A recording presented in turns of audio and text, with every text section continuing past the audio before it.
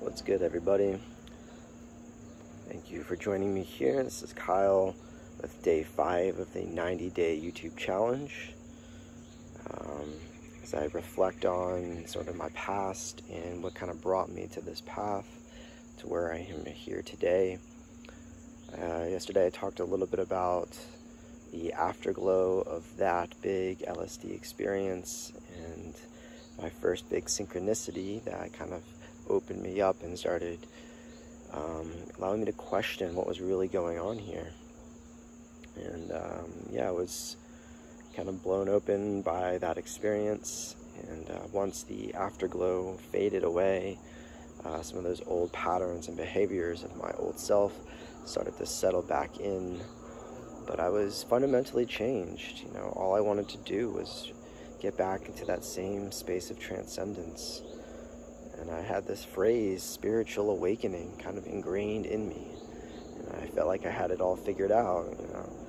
This is when I started to develop this sort of spiritual ego, or this subtle identity, you know, that I knew more than others, and that this material world wasn't good enough.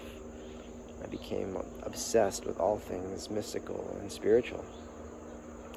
And as I said, I got very into Ram Dass's work. I read Paramahansa Yogananda as I started practicing Raja Yoga and Kriya Yoga. And, you know, I even looked into some of the New Age ideas. This was back in like 2010, so a lot of these New Age YouTube channels were popping up and being kind of spread around. And I became obsessed with this idea of the ego versus the soul. That the voice of the soul was this place of silent knowing, and that it was just this babbling voice in the head, this ego mind, or false sense of separation, that was blocking this sort of flow of perfection. And even though Ram Dass himself warns against this, it really started causing me to start to repress a lot of my own true thoughts and emotions. I fell into the trap of spiritual bypassing, using these ideas and experiences to ignore and to deny my own shit and my own negative judgmental patterns within my mind, because I thought I was above that now. I thought I was better than that. And this sort of created a schism within my own being. You know, I used to be really into metal music, and some of the, had this sort of darker aesthetic, and I completely shifted that. I started becoming obsessed with the hippie counterculture and started dressing in tie-dye, started changing my music tastes, and yeah, I became obsessed with this theme that everything was all good, that good karma and these good vibes and good experiences just flow effortlessly. And again, it's just that over-conceptualizing mind, that thinking mind, that kind of blocks that flow. And my kind of new perspective and research was certainly allowing me to become more aware of the atrocities and the problems of our society, as I sort of started to reject that sort of status quo and this cultural story that we've created for ourselves.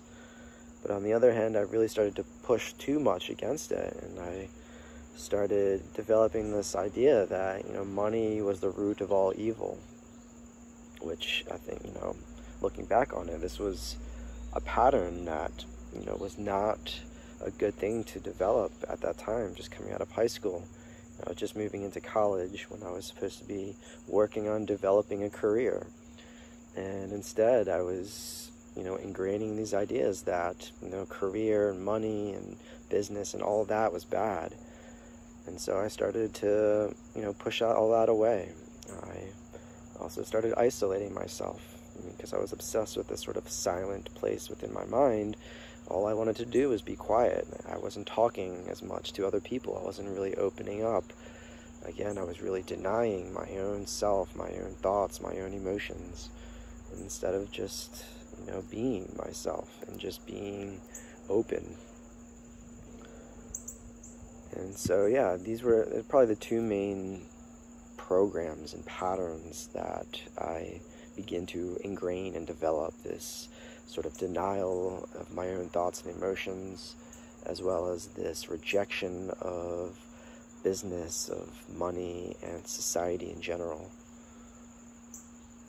And so, yeah, I think that's a good place to stop for today.